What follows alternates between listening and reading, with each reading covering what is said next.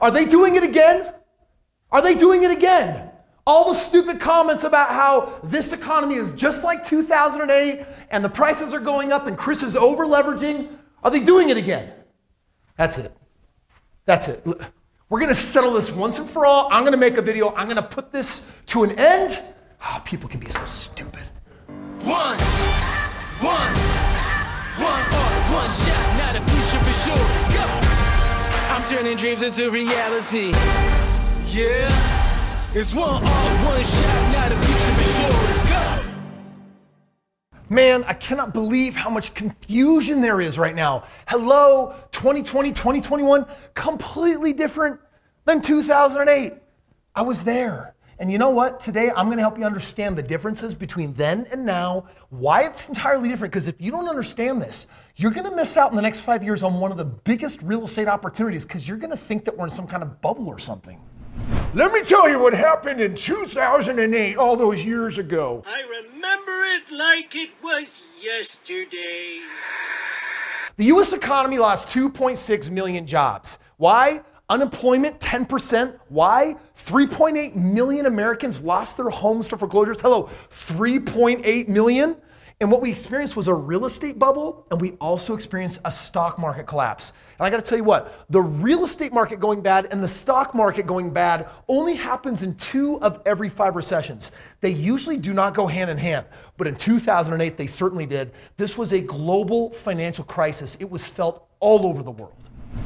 Now you gotta understand, 2008 was my first economic crisis. I started buying homes in 2003. By 2007, I had already bought 25 properties, financially free, quit my job. Everything was different. Back in 2007 and then 2008, I was going from buying dozens of homes to hundreds of properties. And when that crisis hit, literally everyone lost their mind, everyone went nuts, everyone thought that the sky was falling, that it was literally the end of the world. Strange thing is, during the next 5 years, I helped my investors make over $100 million. So for me, the worst of times was actually the best of times. But that doesn't mean a ton of people did not get screwed during 2008. What were the basic factors that built up to it? Listen, this stuff is super easy to understand. Number one, there were ultra low interest rates and low lending standards. We called it fog a mirror loans. Like literally, if you could put fog on the mirror, they would give you a loan. Or we called them heartbeat loans. If you had a heartbeat, the bank was basically saying, sure, here's real estate, here's money for it, and you don't even have to put money down. It was such crazy times. Number two, banks and subprime lenders kept up the pace by selling their mortgages on the secondary market in order to free up money so that they could do it more. So they were lending on all these horrible loans, packaging them up and then selling them off to investors at stupid discounts. So they were flooding the market with all these mortgages, bad paper. And then number three, the financial firms that bought those mortgages repackaged them into bundles or tranches and then resold them to more investors as mortgage-backed securities. And when mortgage defaults began rolling in, the last buyers found themselves holding the worthless paper. And essentially this led to the real estate collapse. Now listen, the reason why some people out there get confused is because some things look similar, but there are also 3 big things that look different. Let's talk about the similarities first. Number one, the prices were going up. And everyone's like, oh, prices were going up in 2006 and 7 and 8, and then it crashed. So right now prices are going up, so that must mean that the same thing is happening just like in 2008, right? No, that would be inaccurate.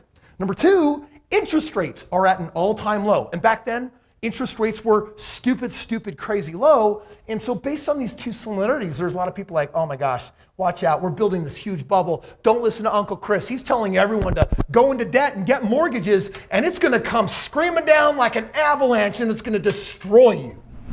The reality is there are actually 3 major differences between the bubble of 2008 and the pandemic of 2020, 12 years apart. Number one, higher lending standards. As in no income, no job, and no assets. These ninja loans were more common prior to the 2008 financial crisis, and in the aftermath of the crisis, the US government issued new regulations to improve standard lending practices across the credit market, which included tightening the requirements for granting loans.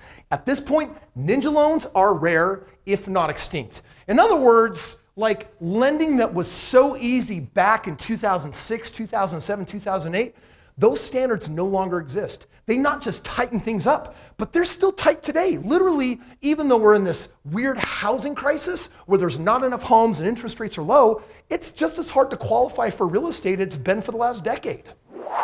Now remember, in 2008, there was a tranche of over 3 million foreclosures that came through the market. Is that happening right now? No, we actually have record low foreclosure rates. In fact, if you look here at Statista, it'll show you that over the last 15 years, we're sitting at the lowest rates possible. Now, I know what you might be thinking, Kris, what about the moratorium coming to an end, right? I mean, you've had literally 7 million people not making their payments. As they got to start making those payments, are they just going to default? Well, time's going to tell. But right now, statistically, it doesn't look like it. But probably the most important factor, number 3, banks are leveraging less. Check this out. Return on equity, ROE, for banks in advanced economies has fallen by more than half since the crisis. The average ROE for US banks now is only 7.9%. The Tier 1 capital ratio has risen from less than 4% on average for US banks in 2007 to more than 15% in 2017. In other words, banks can't leverage themselves out as much as they used to. What this means is there's less leverage amongst banks, there's less leverage in the marketplace, and that means that there's greater security, there's greater safety right now in the lending markets. So clearly the 2008 crisis is very different than the pandemic that we've just gone through. So who is to blame for the 2008 crisis? Number 1, predatory lenders. They were giving mortgages to literally everyone that could afford them, and even people who couldn't. They did this thing called stated loans. You could literally just say how much money you made. They would verify nothing and say, hey, we're giving you money. How stupid. Stupid. Number 2, investors are to blame. They bought those bad mortgages, they bundled them, and they resold them to other investors.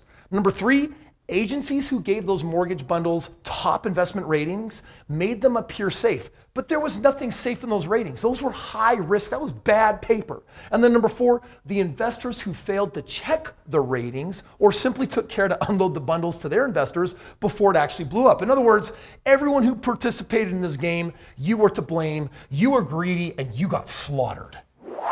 How is now different than 2008? I love this quote. Despite what you may have heard, we are not in a housing bubble, said mortgage billionaire Mateshiba. He said the housing market crash of 2008 was the result of a faulty foundation the mortgage industry was built upon. The CFPB implemented significant industry reforms in the following years to prevent a similar collapse from ever happening again. It's still a great time to buy, and more inventory is going to open up in Q4 of this year and Q1 of 2022.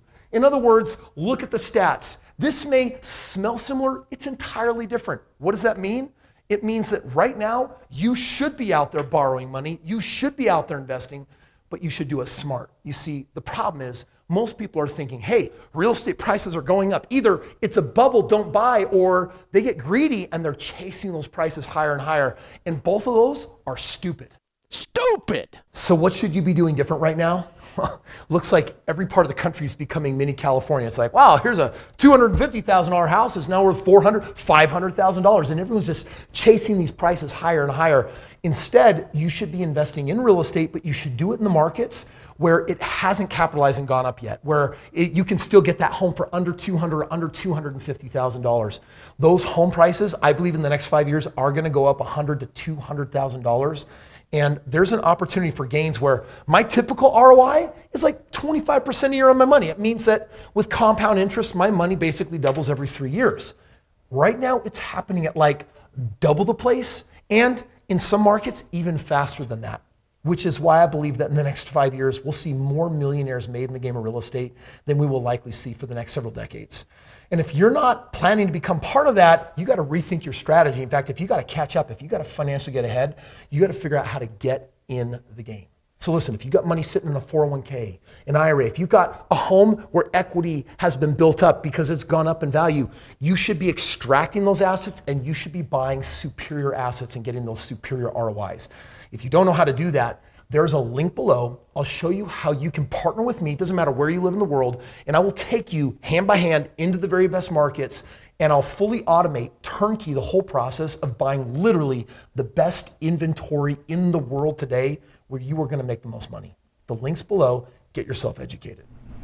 There's a good chance you watched today's video because you're afraid of leverage. You're afraid of going into more debt and then having some bubble burst and then getting caught with your pants down.